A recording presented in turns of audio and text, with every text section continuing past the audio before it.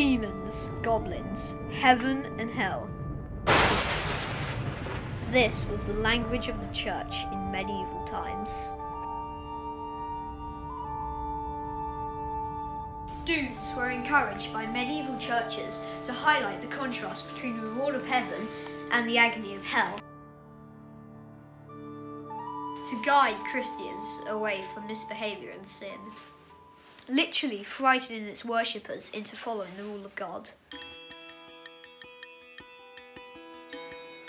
As a way of really bringing the point home, the doomed subject was commonly painted on a large scale on the western walls of the churches.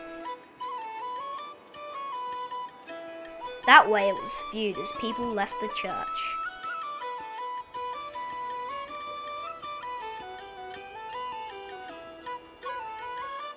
In this painting, it vividly describes the horrifying and cruel ways people were punished.